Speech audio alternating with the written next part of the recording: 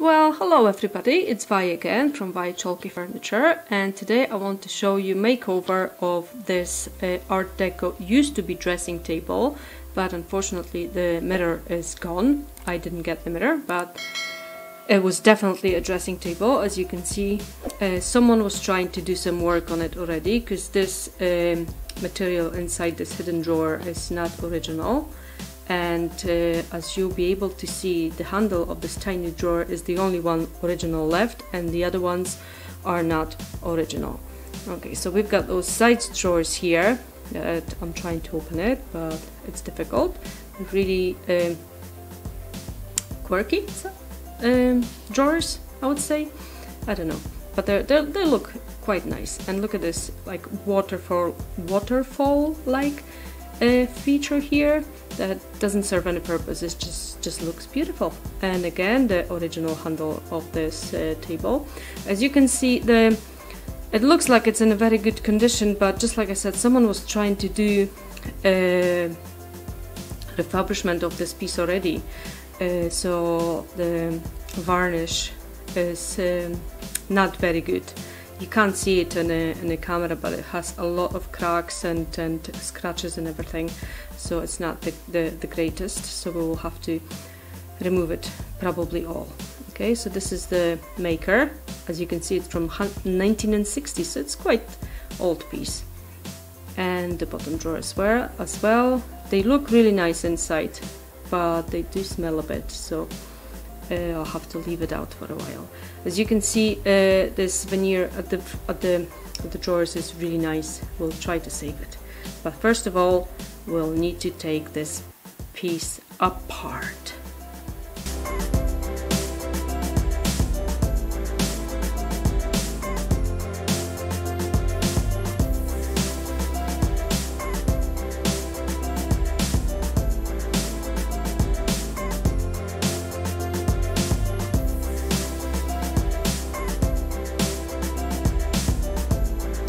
Just like I mentioned before, I wanted to remove this old protection, so I've used this no-nonsense stripper. I had some steel wool, mask and gloves for protection, and these are the drawers. I keep forgetting. Okay. To be honest, I used this stripper for the first and probably the last time, because it was just not the greatest. And I would not recommend to use it. It took me about 3 layers. I think it was 3 at the end, and after that we had to sand it down anyway, because it was just not working. So if you ever see this no-nonsense thingy, just don't use it. It's just worthless. So we did the drawers, we did the top and the waterfall feature, we did a lot of elements of this. Now I think we can call it chest of drawers or maybe still dressing table without the mirror. But just like I said, someone was trying to do the refurbishment already, and veneer was already really damaged, so well, you'll have to see it. So and again, you can see how badly this remover is actually working. It's not taking almost anything at all, and I've used quite different removers over the pieces that I've removed the varnish, and that one was the worst, basically.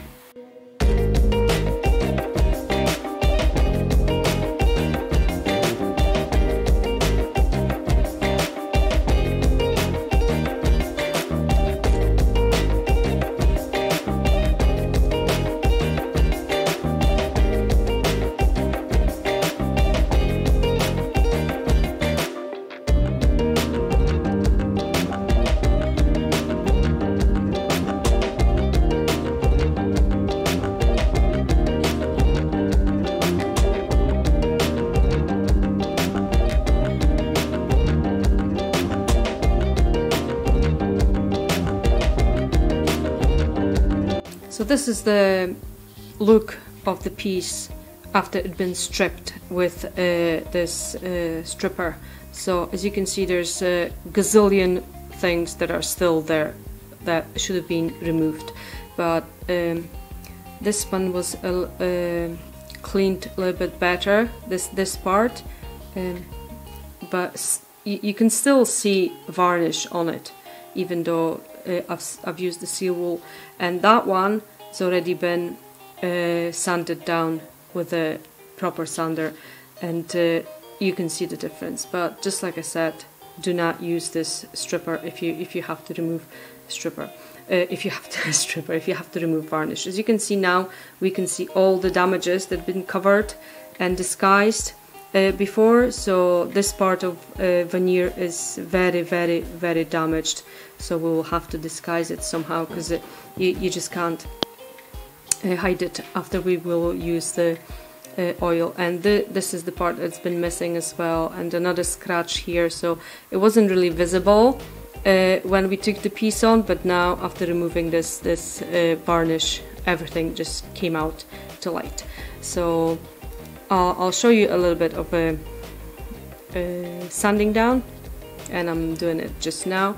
I think I've done it 120 sanding paper, and then followed by 180, but just like I said, a lot of work just to remove this varnish.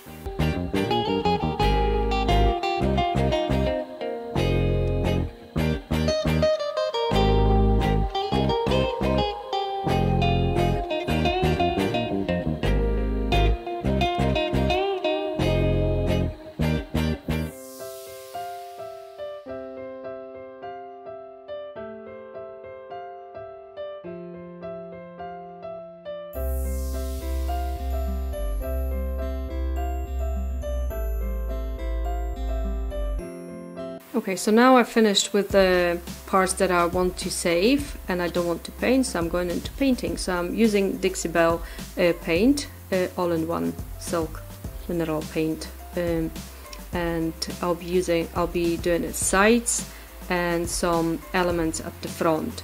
At the end, I've used 3 coats to cover it completely.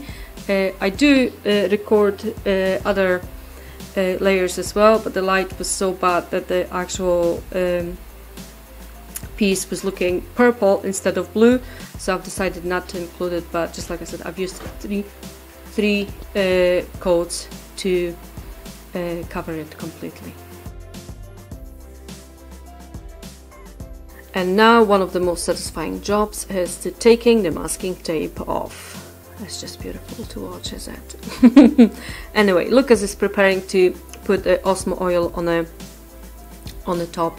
So glossy again, and I'm not going to show you all the layers, but he's done 3 coats of Osmo oil with very, very light sanding in between.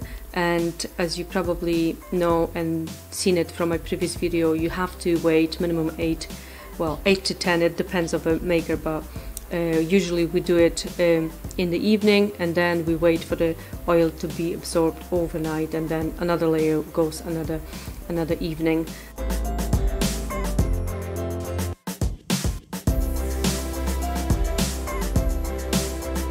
Okay, handles now. So I'm using gold gilding wax just to give them a little bit of color. I've washed them first, so they've been washed in a soapy water, and then I'm gonna do the wax on the top of them just to make them a little bit nicer.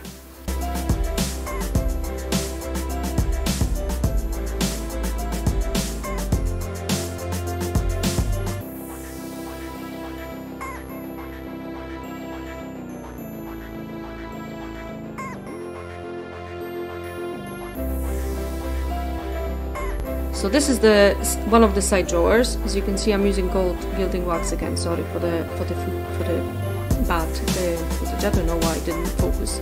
But I have a little sponge, and I'm taking the excess off, and I'm dabbing slightly to actually get the stencil on nice and without any leakage underneath the stencil. So remember, when you're stenciling, it's the little wax in this case. You need really little, and you need to put layers over layers over layers, not layers over layers, but it's better to do a few very thin layers than one very thick, and then you've got leakage underneath the stencil and everything looks just not right.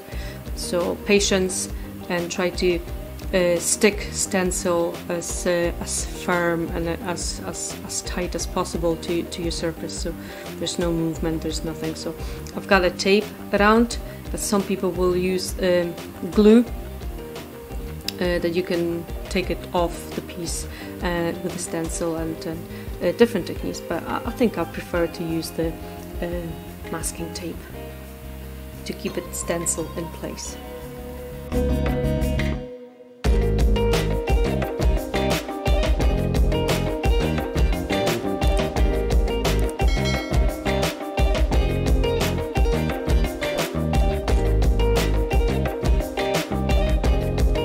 And one more stencil to show you, and like I said at the beginning of this video, I wanted to keep those drawers unpainted, but that damage in the middle of the bottom drawer was just disgusting, so, and we couldn't fix it, so we have to cover it up somehow.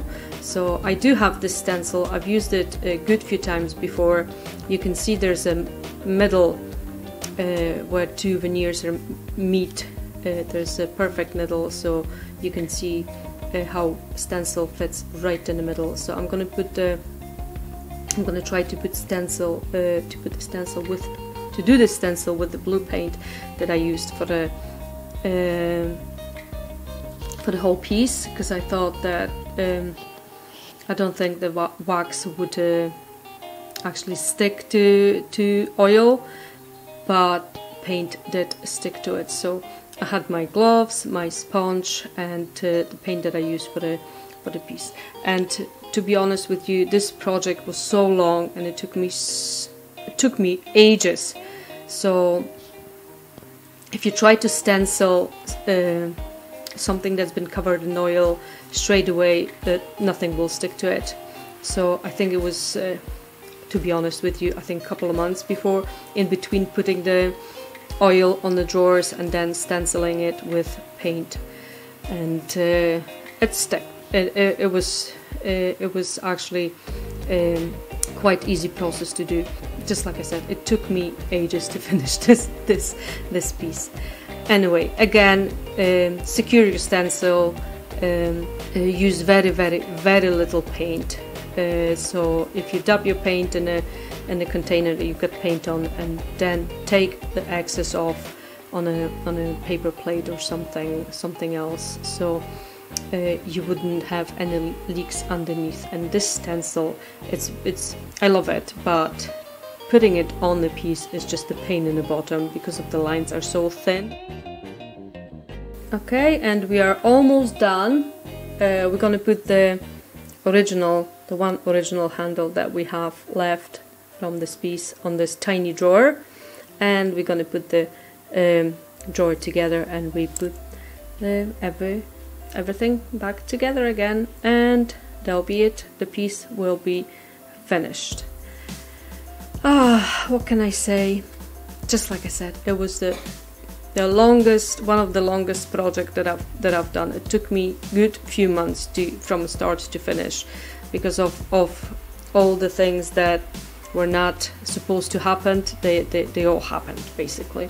So I was very close at some point to just give up and not to do this, but I'm glad that at the end we finish it, because well, it looks nice and new, and Lucas is struggling to put the drawers back in.